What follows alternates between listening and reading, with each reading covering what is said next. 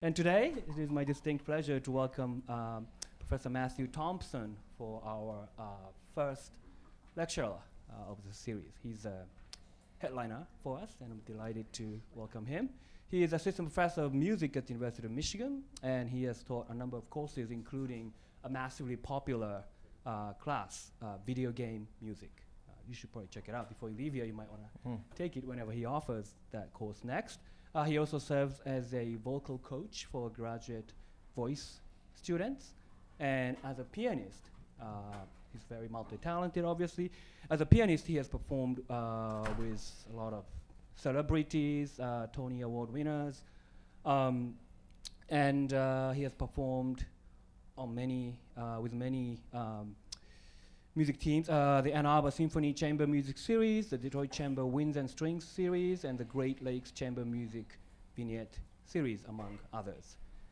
He's also artistic director for the Caroline Moby Chorale, based in Flint, Michigan, which was recently featured in the Netflix original series, Flint Town.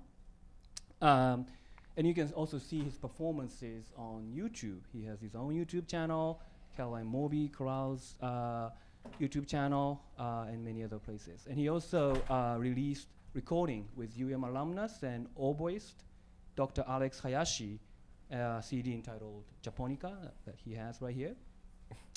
And he became one of the first collegiate pedagogues or instructors to use video game music as a teaching tool when he created this popular video game music class. Okay.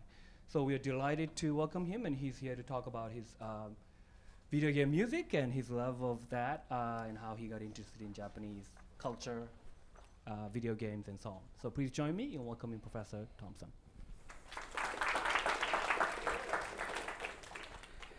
Thank you. It's really an honor to be here today.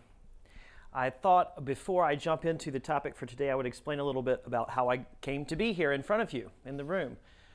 As my introduction was made, it said that I play with opera singers and instruments and all sorts of things like that. I have a degree in what they call collaborative piano, which means I can still play by myself, and I do occasionally, but most of the time I'm working with singers and instruments, or playing with choirs or orchestra or something like that, rather than by myself. And as part of that work, I met a friend of mine who's a really integral part of what I'm talking about today, Alex Hayashi, the oboe player. We were having dinner at Tomukun down off of State Street in 2015. And he said, I'm interested in doing a recital, one of my dissertation concerts, of all Japanese composed oboe music. Would you like to play that? And that was immediately interesting to me. I had a doctorate in music I was teaching here. And what my response to him was, well, I can list very many Japanese composers, but they're all video game composers. I can't list any classical Japanese composers. So he said, well, I'm trying to figure out a way to connect my upbringing and culture with this Western art I've been studying for years, I'm about to have a doctorate in, and a project like this would be a perfect pairing.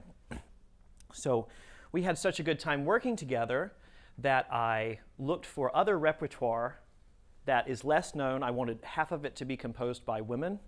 And we were eventually able, through the generous support of the CJS, to create Japonica. We've now played this concert, or versions of this concert, in different places in the US. We played it in Europe. It's available for streaming. It's available for purchase. And I'm just delighted to put this repertoire out. And in wanting to give back to the CJS for that support, I'm here today to talk about something that really connects with modern audiences, video game music. So how did I start teaching this class? That's the last piece of background information I want to give you. In 2012, the Associate Dean for Academic Affairs from the School of Music, Theater, and Dance called me. And she said, you have this skill for reaching out beyond just music students. And we are looking for classes that would be of broad appeal and interest to a lot of different majors.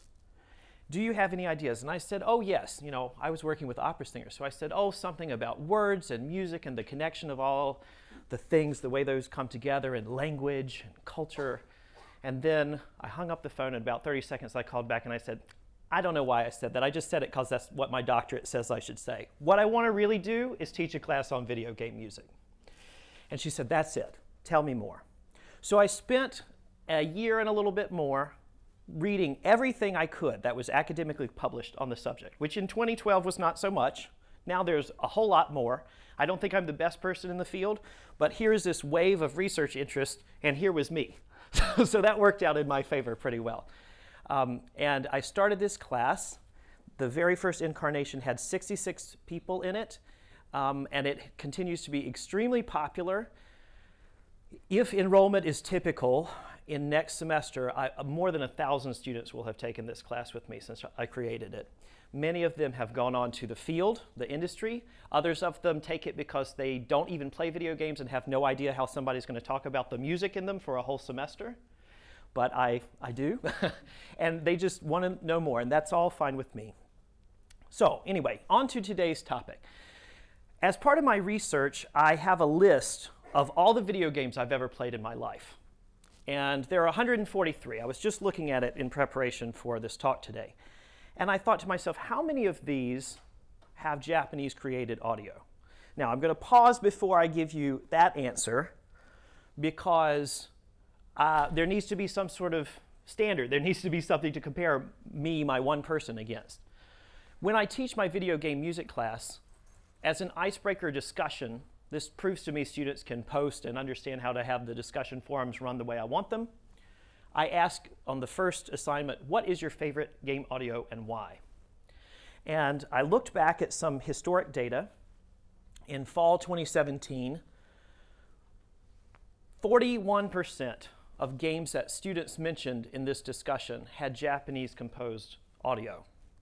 And in winter 2018, 39. So basically we're looking at about 40% for almost everyone who takes the class as an undergrad. So we're looking at our undergraduate population right here at Michigan, seems to ring in around 40% Japanese-based. So what about me? I'm a little older, whatever, you know, I'm also have different tastes. Well, it turns out 68%, so more than 2 out of 3 games that I've played have Japanese created audio. I thought, well, how is that? I knew that I had a big interest in this. I mean, I know for myself as a gamer, I want to play RPGs. I'd rather play Final Fantasy. I want to play platformers. I'd rather play Mario. I want to play action adventure. I'd rather play Legend of Zelda. I'm probably not going to play, you know, MMORPGs. I can remember putting World of Warcraft into my computer, and then I pressed eject, and I thought I'd rather get a doctorate. And sports games, I mean, I have played them, but I'm not probably going to purchase FIFA. I'm not a first-person shooter guy. I mean, I love Halo. I love Mario O'Donnell. He just asked me to record a piano piece he wrote that's never been recorded or performed. That's coming out later this year. But that's just not the kind of material I myself play. But I wonder if there's more to it than that. In 2001, the Michigan Daily published an article titled "The Best Music We've Ever Sat in Front of the Television For." And this was a list of what these 2 editors thought was the best video game music that they had grown up with. Well, in 2001, I also was an undergraduate student. So I'm similar in age to these 2 people. And it's incredible to me that 10 out of the 11 games they mention were Japanese composed. And the one that's not is Tetris, which the version they reference is Game Boy, which came from Japan and had some Japanese composed music in it by Hip Tanaka. So part of me is wondering, is this generational? And if I had made a graph of the games I played, when I was young, I was playing Atari. I got it out of the closet from my parents and plugged it in and played it. Those were a lot of American games. But then out came NES. Then out came Sega and the PlayStation, Sony. And all of a sudden I was playing way more Japanese-based games. If I played computer games, which I did at times, those were probably American. But because of the consoles that were so popular when I was growing up, I think that I have more of a tendency toward Japanese games. So I hope that this background, having played 143 games, 2 out of 3 of which were composed by Japanese audio teams, makes me authoritative enough to speak today about this. If I ever do a talk on game audio, I have to talk about Space Invaders. This game changed video game history. there is a unique connection here between the audio and the gameplay. This is the first continuous soundtrack. People argue what that means, maybe, in a video game. It has a bass line that goes dun, dun, dun, dun, dun. And as you kill the invaders, as you're about to see, it speeds up. That's a passacaglia, we would call that in classical music, this four-note descending, repeating bass line. You'll hear, as you watch the footage, a mothership comes out on top. This is from the early era of creation of games where they're trying to mimic pinball machines and arcade machines. So we have a lot of that sound here. So I want you to watch this and pay attention to the way that the sound and the music interact with the gameplay.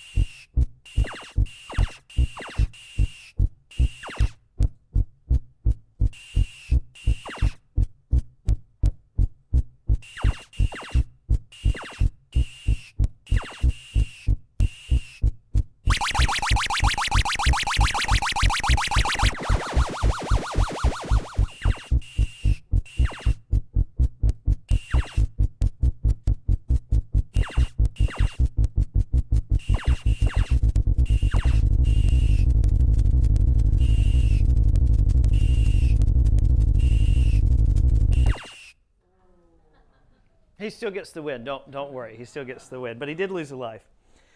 This game was so successful that it was rumored to have caused a coin shortage in Japan, which I have since read was actually a marketing ploy. There was actually not a coin shortage.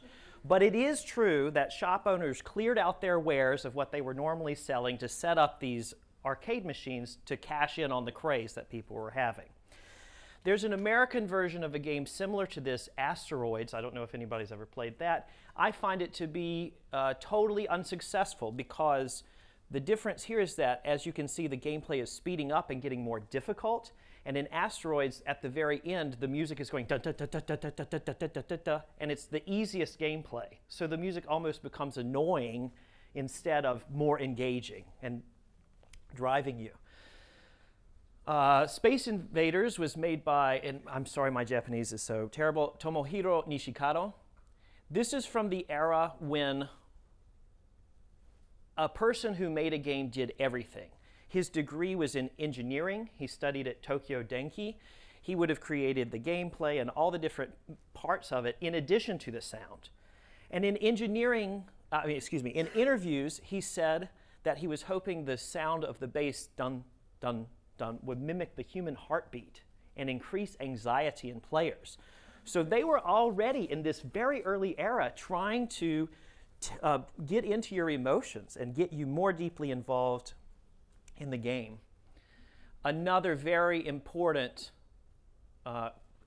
game composer, and just composer and conductor in general, Koichi Sugiyama.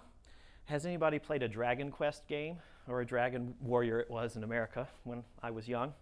He is considered to be, Nobuo Uematsu, who I'm about to get to, considers Sugiyama to be the big boss of video game music. Other people call him the grandfather of video game music.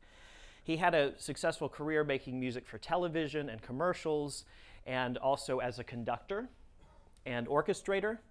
And he wrote to what is now Square Enix a fan letter and said, "I'm really enjoying your shogi game." And they couldn't believe that someone of that stature had written and responded and said, "Would you like to make music for some of our games?" And it turns out that that collaboration on the Dragon Quest series has become his most famous work. So let's hear a little bit of that. This is the title screen for music for Dragon Warrior or Quest, depending. It got changed in translation when it came over. I was just talking to somebody about localization differences. Here's that title screen music.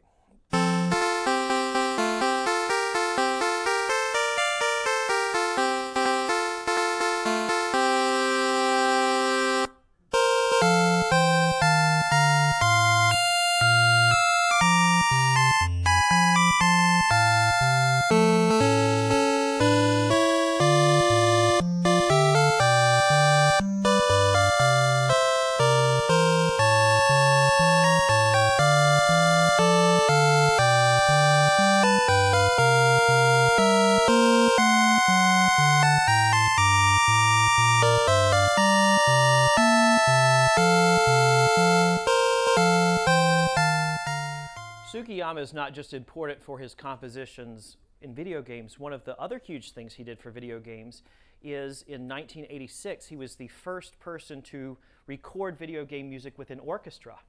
And he also created the idea of a video game music concert, which I don't know if anybody's been to. I go to them and review them, because when I read reviews of video game music concerts, they're either people who love games but have no idea about music and they're just so happy they're hearing something from Kingdom Hearts, or they're people who know a lot about music and nothing about video games and they're angry that the orchestra isn't playing Beethoven. So I'm somewhere in between those two. It works out well. So in 1987, where was it? Suntory Hall in Tokyo, he put on a concert called the Family Classic Concert. And now, as of today, his music has appeared in over 50 video games. I cannot do a lecture without speaking about Koji Kondo. And I'm glad to put a highlight onto these composers. I can remember a music professor friend of mine going down the hall who plays video games. He tends to play first-person shooters, so we don't usually play the same ones. He said, "Do we even know who wrote the music to Super Mario Brothers?" Yes. And again, this is from the era before anybody even thought they were going to be a video game composer. If you look at Kondo's notes from Super Mario Brothers, what he's writing out is computer code. He's not writing out a score like we would, get from Beethoven. He was a visual artist, but Nintendo put up a flyer at Osaka University where he was studying, and he just said, "Hey, I'd like that job." They didn't ask for demos or anything. And he just has gone on to become, of course, one of the most important audio composers for games ever. He's made the music to over 100 games. Is there anyone who does not know the Super Mario Brothers music? Ding. Okay, one. Thank you for being honest. It's fine. That's great, actually. Thank you. In that same Michigan Daily article from 2001, the editors ventured to guess that if they polled the student body, they could not find someone who couldn't at least hum you the music, the theme to it. So, because you're here, we're going to listen to a little bit of Super Mario Brothers. In this example, I've left the sound effects in. That's to remind me, in part, to say these composers were really working hard. The sound effects, Super Mario Brothers is in the key of C. Actually, Super Mario 1, 2, and 3 are all in the key of C. So he's already thinking kind of like a composer would with a symphony of making music in different areas related in terms of pitch. The sound effects are all also related in pitch. So the famous one-up sound da-da-dee-da-da-dum is just an arpeggiation with an added ninth of a C major chord. There is a lot of planning to this audio. So here is stage 1-1 for Super Mario Brothers.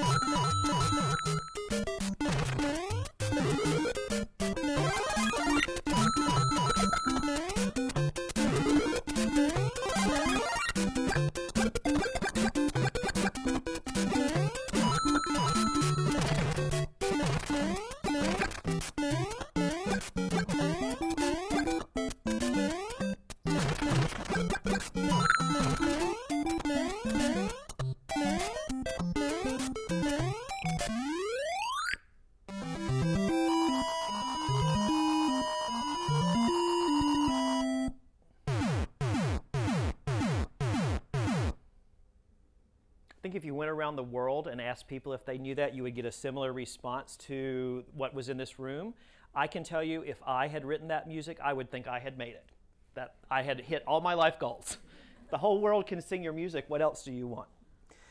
Fascinating to me is that this music is composed so minimalistically, in a way. For the NES, there were 5 sounds possible at once, the Nintendo Entertainment System. It had a sample channel, which was rarely used because the sample, that's like I've recorded a drum. It took so much memory, it was not really useful. You had 2 pulse waves, which typically were used for melody. Those are at the top. You had a triangle wave that was used for the bass, and you had a noise channel, and this was used for percussion. And these melodies that are now played by orchestra and have been famous for 30 or more years were made just using these sounds right here. I love this visualization. It comes from the YouTube channel I list down at the bottom. I think it can really help your ear to hear what's going on, and you realize how limited and yet how expressive this music can be.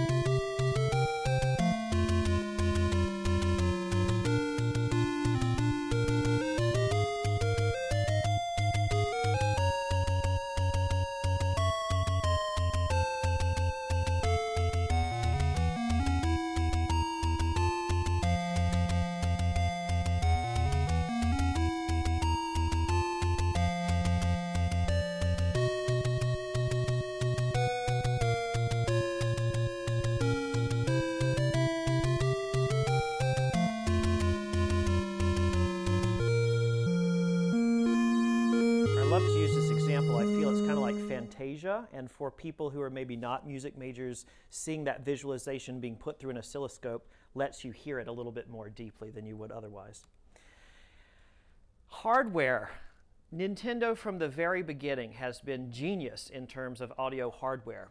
So here, the Nintendo Entertainment System that I played was different in America than the Famicom system was in Japan, in one really critical way in terms of audio, which is that the Famicom had a microphone, as you can see for the second controller up there, and the American version did not have a microphone. And I found this to be really frustrating when I was young, because this is in the manual from The Legend of Zelda, and the monster Pole's voice, this big-eared thing you see there, it says, "A ghost with big ears and a weak point. He hates loud noise." I can remember as a kid I tried to set off a bomb in the room. Well, that didn't do anything. You had a whistle that you could play, a recorder. I would play that. That didn't kill it. I couldn't understand. Well, it was because they had taken that part out and actually made them in America weak against arrows. But if you were playing the Famicom version, you could make noise or blow or some sort of sound into the microphone, and it instantly killed all of these monsters. So they were already thinking about ways to use audio in the gameplay. Think about it. The Wii, did anybody play a Wii ever? Yeah, I'm getting into the era where you've actually played these. That had a speaker in the controller. The sound quality was terrible, but it brought the sound right to you. You were hearing it not just from your TV. It took Sony until PlayStation 4 in 2013 to put any kind of speaker attached to their controller. Nintendo has always had an awesome audio team. Not just Nintendo, but other Japanese companies wanted to improve the music as well. This is a very famous example, Vampire Killer from Castlevania, and then I'm going to play it from Castlevania 3.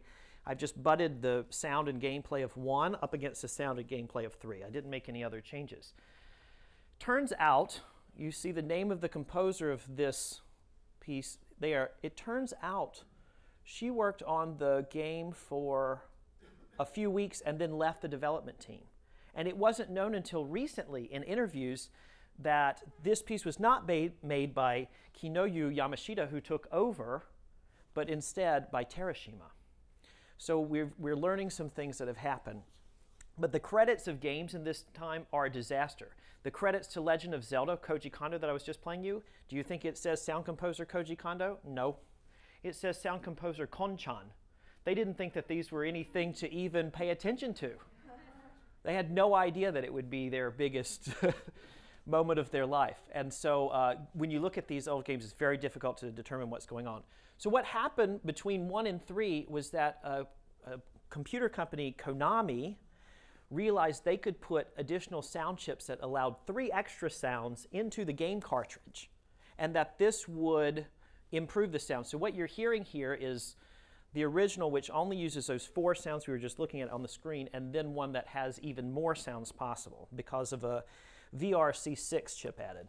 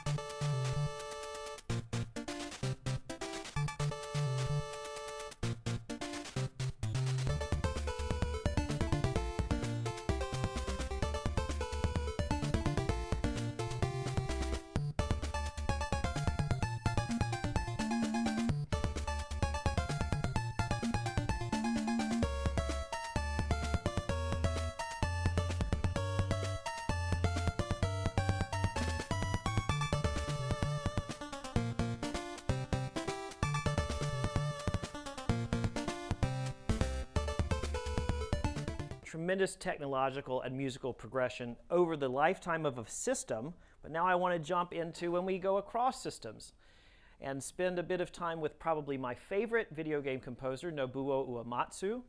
He has composed for the Final Fantasy series. He's often called the Beethoven of video game music, and believe me, in 100 years when people look back at significant music of our time, these composers I'm showing you today are going to be on the list. There is no question. I prefer to think of him as the Mozart of video game music because he's so good with melody. And I think Koji Kondo is, I mean, he's also good with melody, but is very good with rhythm. And that's what I think of when I think of Beethoven. But in interviews, Uematsu often says the problem is not for him as a composer coming up with a melody. It's getting all the melodies going in his head at once to be quiet so he can just focus on one. What a problem to have, right? I played a lot of his games growing up because I was very into role-playing games. And back in the 90s when I was playing, they didn't have the space for voiceover as they do today. And so in order to get you to have the right feeling, the music played a really central role along with the text you were reading. One of my favorite facts about Uematsu is that he has a BA in English. Again, this is before people would ever think that they would be a video game composer. There's a famous song from Avenue Q that is, what do you do with a BA in English? What is my life going to be? Well, you could become one of the most famous composers of video game music ever. So there are a lot of options. He never really had formal music training, and his music is played today in symphony halls around the world. I have here a couple examples. The first one is the theme of love from Final Fantasy IV. It's my understanding that this is taught in, or was for a time taught in Japanese public school as an important melody to know, kind of like we learn Yankee Doodle in America. I would love it if somebody could confirm that or not. I don't actually know. I've never met someone who said yes, this was part of their education. But I would like you to hear this. And in the questions afterward, let me know if you can prove that to me. Oh, and there's nothing like silence before a big theme.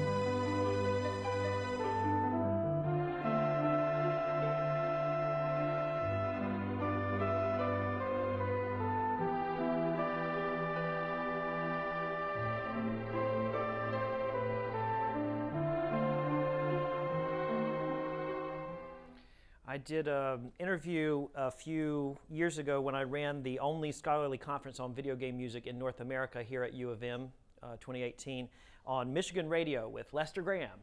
And he was asking me about some of the most influential video game music to me, and I mentioned the opera scene from Final Fantasy VI. I don't know if people are aware of this. I'm going to play my most extended clip here of this opera for you today. I was so excited as a kid who loved classical music and opera and singing and all that sort of stuff. When the character said to me, they say to you right before you go on stage to act in this opera, be careful that you read the score to check your words and staging. And I was like, I'm going to be an opera star, and just went out on the stage and didn't know my words or my staging. It's one of those nightmares that you have as a performer. And the whole thing winds to a halt, which would never, of course, happen. You would keep going in real life. But it takes about 20 minutes to get back to that point again. So I was really punished to have to replay, but I was very careful to read the score before I went on stage the second time. In Final Fantasy VI, Uematsu gives each main character a leitmotif. And what that is a musical theme that represents them. But when you meet the female singer who is going to do the second scene, I've sort of put these edits together to make a shortened version, because otherwise this would be 20 minutes or 30 minutes itself. She doesn't have a theme, this female character. It just continues to play the same music that's been playing in the background the whole time. So after she sings in this opera, the opera theme becomes her theme in the video game. It's really clever. Check this out. Thank you for indulging me with the longest clip I'm going to show you. It's just so fascinating. It was hard to make cuts, and as I was studying years ago to start teaching a music appreciation course, there's an old adage that you're always better to let people hear music and think about it on their own than it is to talk about the music that you wish they were hearing. So.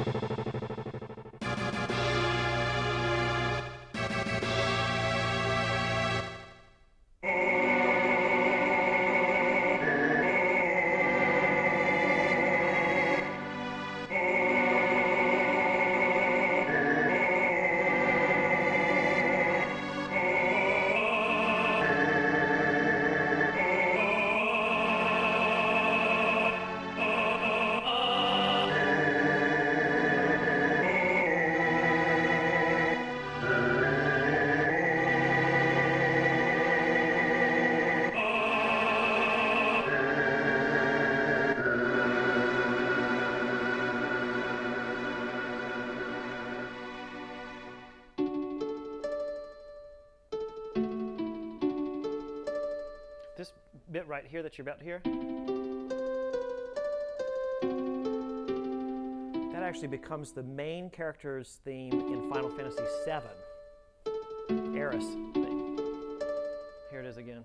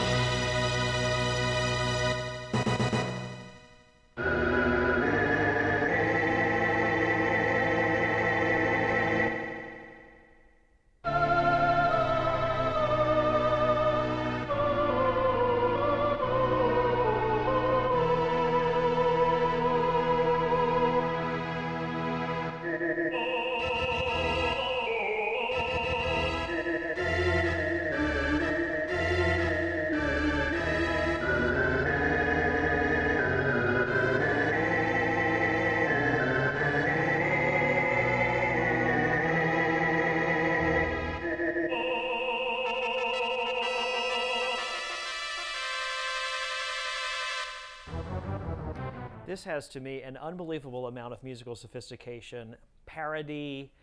I love it. I can't get enough of this. And the idea for me that a man with no formal training would want to blend East and West. I mean, I'm married to a Korean. I'm in the trenches with that idea every day of life. This blending, I mean, that's the whole reason I wanted to make Japonica. So what are these Japanese classical things? This is just one of my favorite and most influential scenes. So thank you for indulging me with that. Last composer I want to look at today, Yoko Shimomura.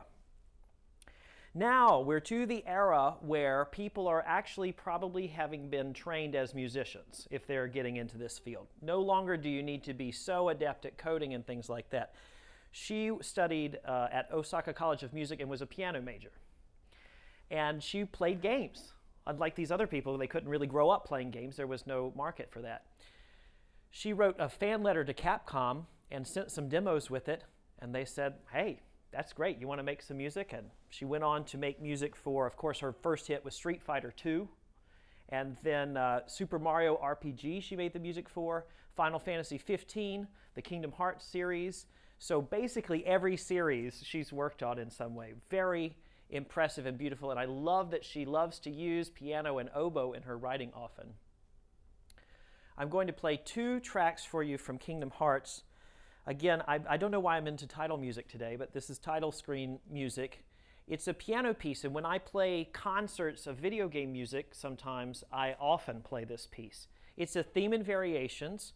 First, the theme is played, and then 3 variations follow. That's an old form. Think of Bach with the Goldberg variations, if you know that piece. These are tried and true compositional methods. And then the next thing I'm going to play you is how this piece sounded in Kingdom Hearts 3, which just came out this year.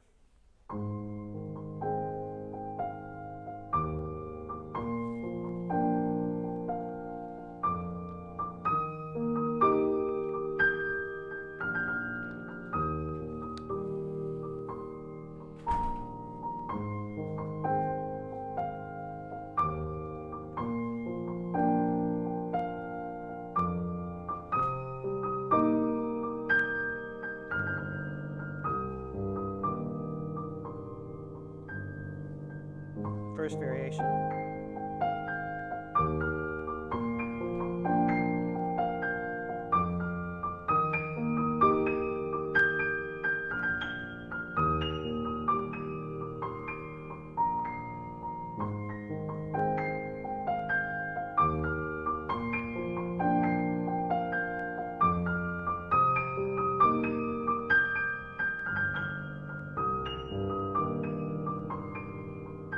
Second variation.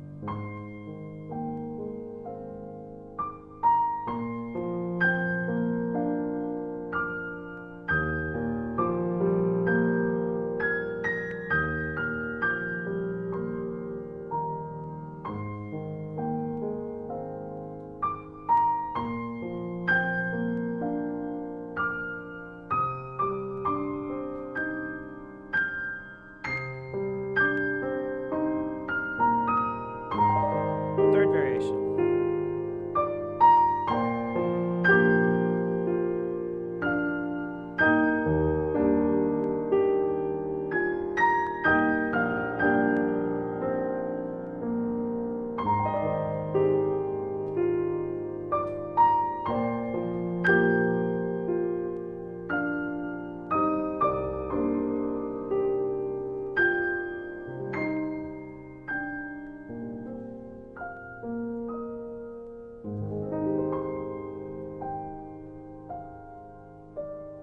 And this last chord is actually the Final Fantasy opening arpeggio chord.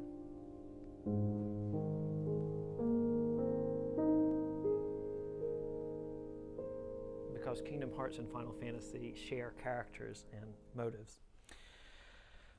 I love that piece. It works so well in concerts because it's an enclosed piece of music I could just sit and play and be done.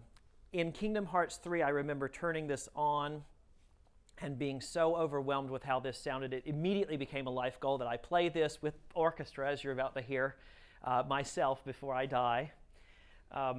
You know, I really love myself the early electronic sounds we were first listening to earlier in the lecture because they're so unique and they definitely mean you're hearing video games. People today are making chip tunes and whatnot. But the expressivity of a full orchestra playing, you can't top that. Music has become a part of the franchise branding with these games. And Kingdom Hearts 3 is actually on tour right now. It plays in Atlanta.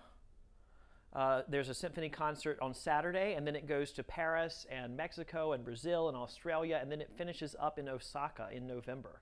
So these kind of tours of orchestral things are going on all the time. Wow, I would love to hear this one played live. I'd love to be playing this one live.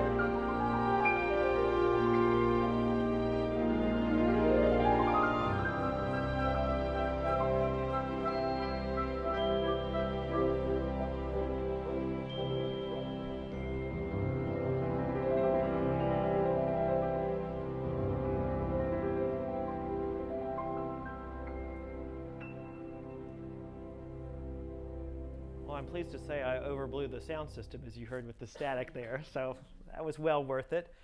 Can you believe that as a piano major, when she graduated, her family thought it was beneath her to work on video games? Why didn't she get a respectable job like a teacher?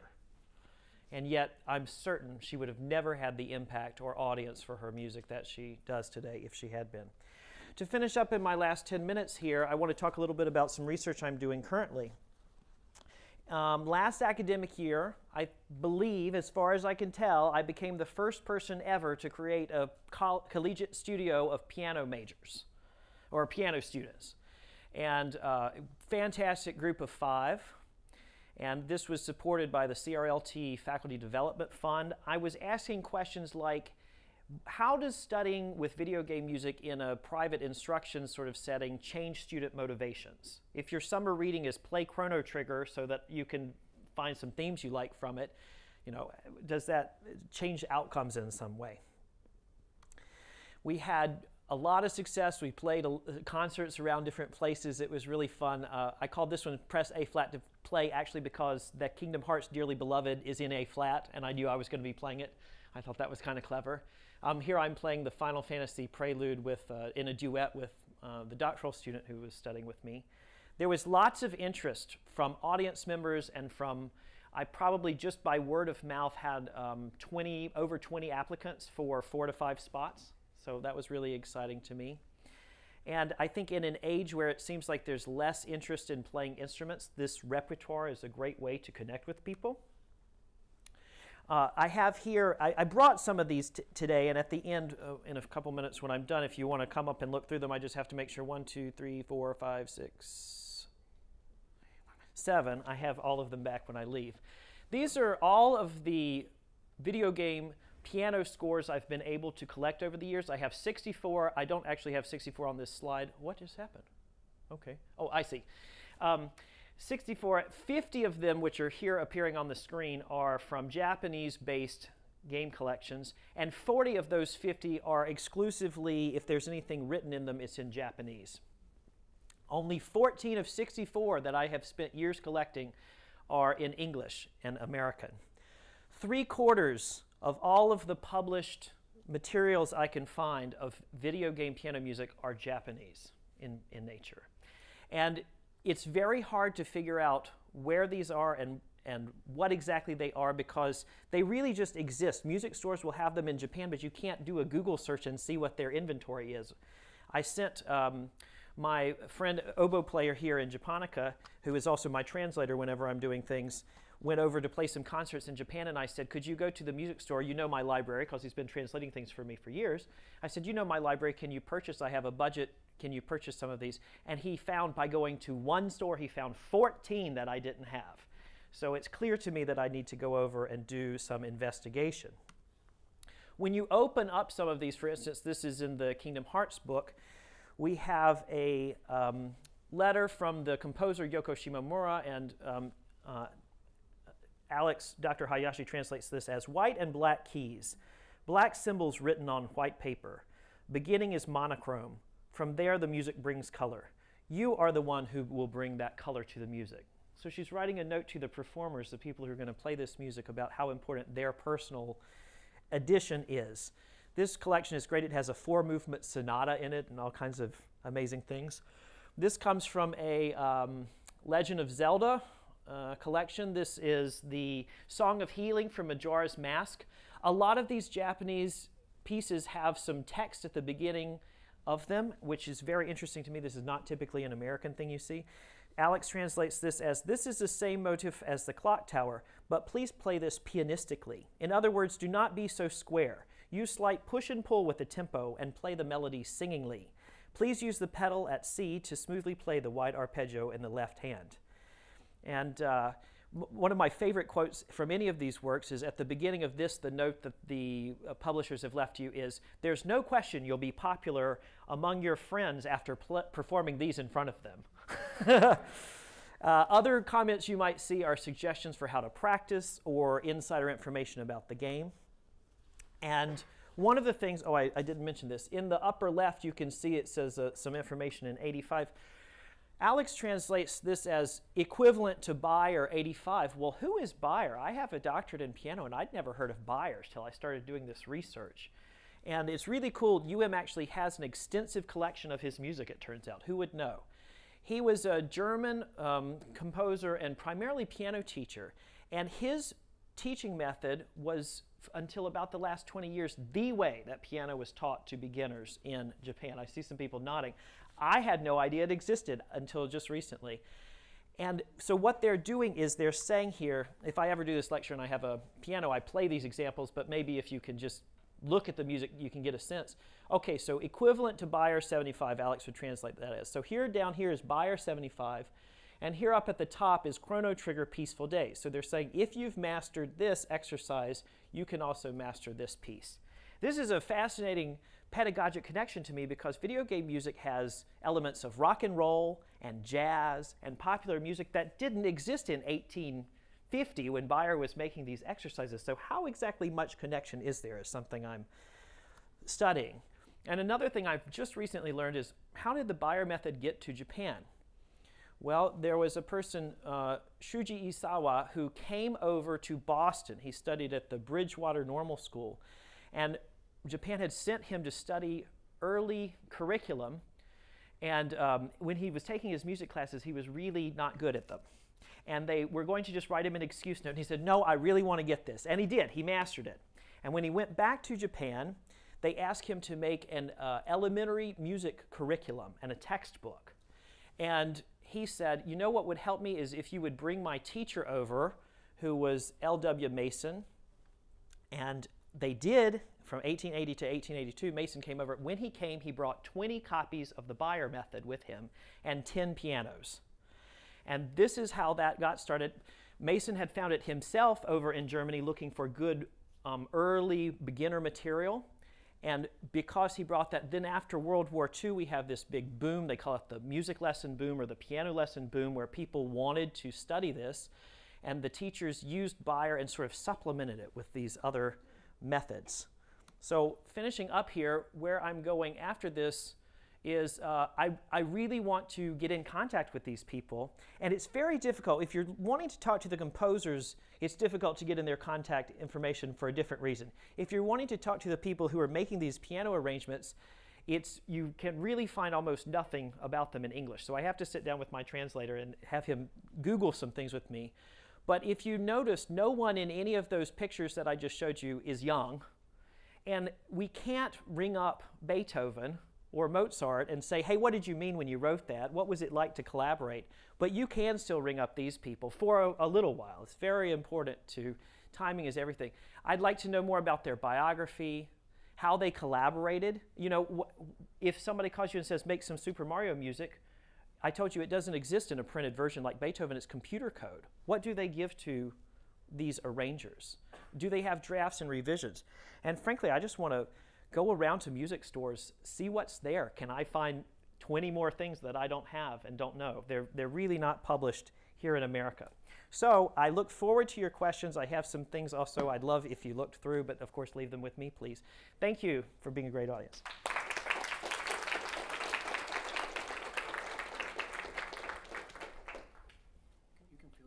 Oh, I'd love to, yeah. So we have 15 minutes for questions. Well, actually, and sorry for presuming, but I guess I also had some comments, some Great. thoughts on some things you mentioned. So first of all, you mentioned how with Castlevania and Castlevania 3, they had the music in the third game where they added was it 2 more? Wait, Three more channels three were more possible. sound channels. Mm-hmm. That didn't happen in the U.S. though because the NES couldn't accommodate the.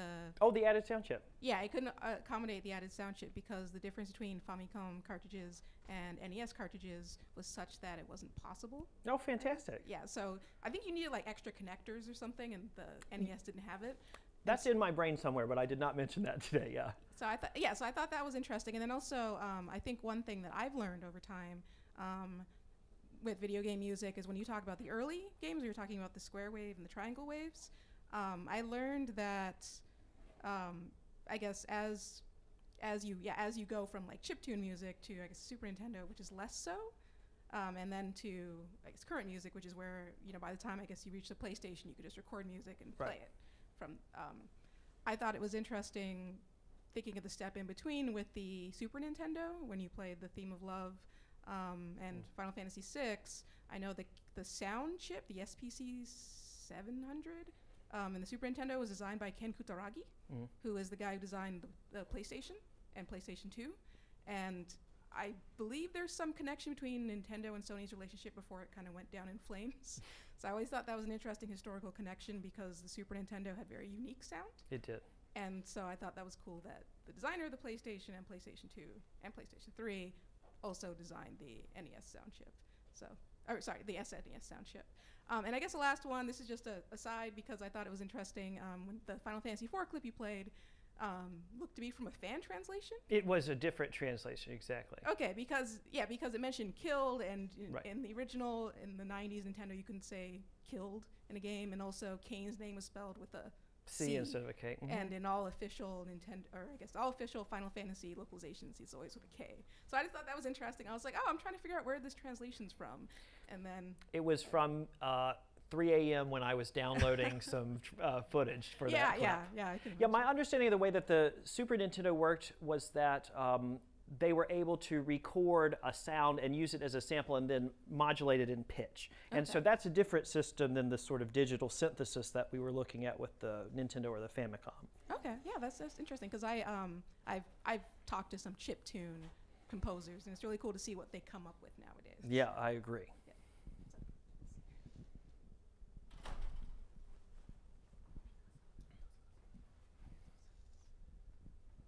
First of all, thank you for your presentation. I really enjoyed it. Thank you. And I went to Japanese elementary school, and middle school, and I can confirm you that there's a score from Final Fantasy on the textbook, so it's Perfect. there. Yeah. Although I didn't, my teacher didn't talk about it. Oh no, they left that one out. Because I must say, music education in Japan is in a public Japanese school is not really advanced. Mm. Yeah. But I have two questions. Okay. First, how would the concept of Japanese game music affect both performers and the audience? Is there any difference when they are listening to like Western classical music or other types of music? And the other one is for the Japanese video game music started as, you know, figuring out how to use those four waveforms, and do you think that origin as more like coding rather than composing, is there any influence on, or like is there any legacy in today's video game music? The further along, let me take the second one first. The further along you get in present day, the less technological knowledge that the people making the music need. So yes, I definitely think that the fact that these people were fooling around with synthesizers and keyboards and whatnot, not necessarily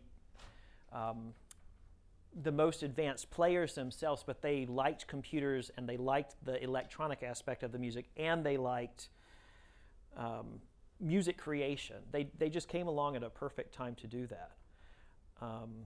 The other part of what you asked was sort of like, what was the first one again? Something about performance of Japanese video game music? The concept of Japanese video game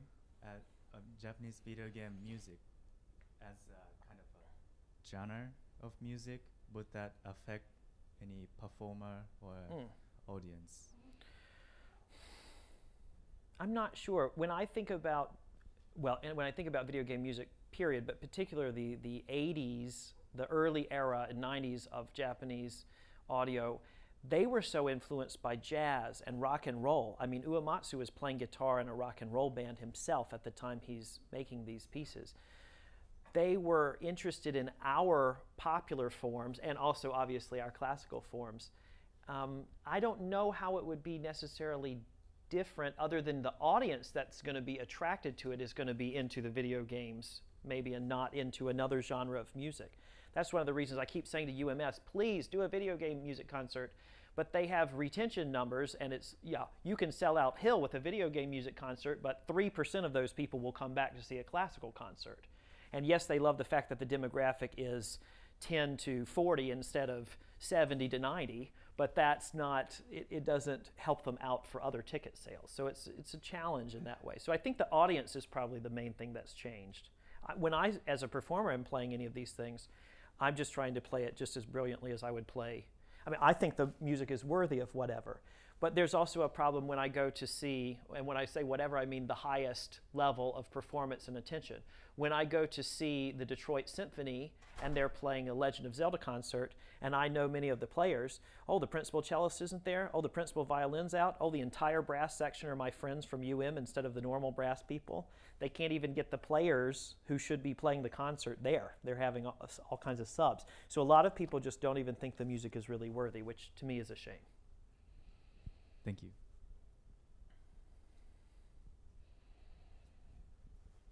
Hello, thank you again for the presentation. I'm a big fan of game design and especially the sound design, and I think there's a lot of really special things that, especially with the technological advances we have today, that people can pull off in games like Breath of the Wild or Nier Automata. Is there anything particularly like unique to game music that is in development or is to be or is to come that you're excited for in the future? Well, I love the fact of right now that we have this orchestral level, real players of music, and yet the music is made to be interactive with your individualized gameplay. So people aren't hearing the same music. I mean, there are some pieces that are linear, but if you think about it, gameplay is non-linear and music is linear. And so you have to figure out some way to work around that. And either you're going to loop the music, which was the early technique, or else you're going to make it interactive. So now the computer is choosing orchestral music that builds or diminishes depending on how you play. It's fascinating to me you ask about the future. My friends who have made music for Nintendo or Sony or something like that, Nintendo will not even send them a trial Switch ahead of the Switch's release. They're so tight controlled about it. So they don't have any idea what the music is going to sound or be like in the games they're making it for. So what's going to be in the future? I don't know. If they won't send the people who are working on the current system a trial one before it comes out, it's very tight-lipped about it. But I'm excited to go along for whatever the ride may be.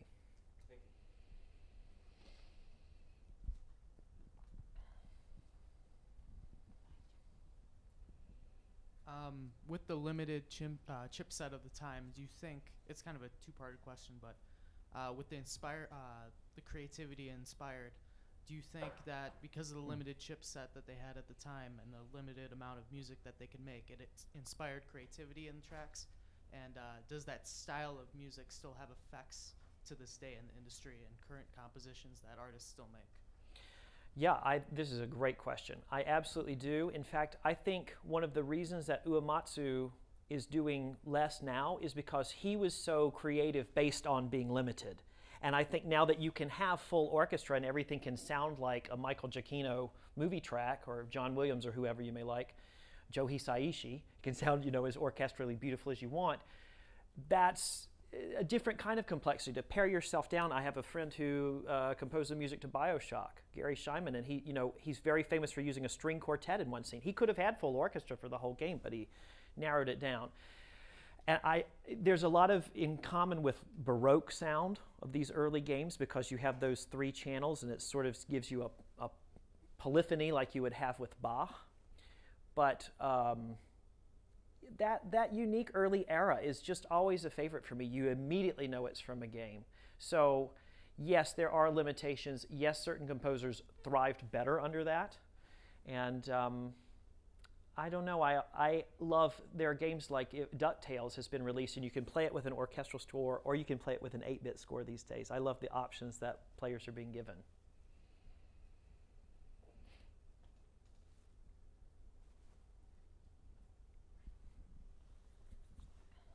Thank you so much for the presentation. Fascinating stuff. So I was wondering, because at some point you mentioned that the music of one of the games is really a kind of like East meets West kind of a situation. I was wondering where that Eastern element is, because I can understand where the Western element is. I mean, there is Western harmonies, like functional harmonies and stuff. Because I was thinking about also the jazz group, J Music Ensemble, based in New York, I think. They play Japanese anime and game music with the jazz idiom.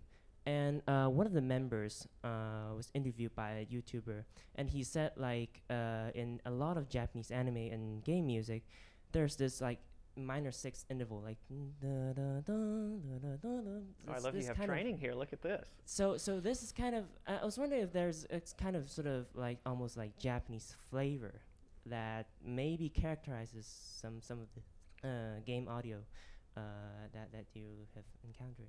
I mean, I think you already said that very well for me. You've almost answered your question in that. But I am looking forward to, there are some games I could have posted, I think, or used examples from that maybe had a little bit more of an Eastern flavor. But I would have to think back to what exactly it is. But I'm certain there are ones that actually use, like, instead of oboe, they use, what is it, a hikari or whatever. Isn't that the sort of Japanese equivalent to it? Thank you. Okay. I can't remember the name. I would be really interested now in the orchestral era to see if some of those instruments start to cross. You know, there are games that take pipa, but the fascinating thing to me, if I start to think about a game that uses pipa, it's an American game, and they're trying to have flavor. So there is this blending. To me, the blending is strongly based in probably many of the examples I showed with rock and roll and things like that, but that's what these composers were really into. Yeah, I think use of intervals and scales, and then there you get into all kinds of problems because the early game systems had tuning issues because of the electronics of it. So are they trying to have a certain flavor, or is it just out of tune because the Nintendo couldn't make the right intervals? It's a complicated question, but it's something I'm trying to explore more as I do my research. Thank you. Thank you. Oh, okay.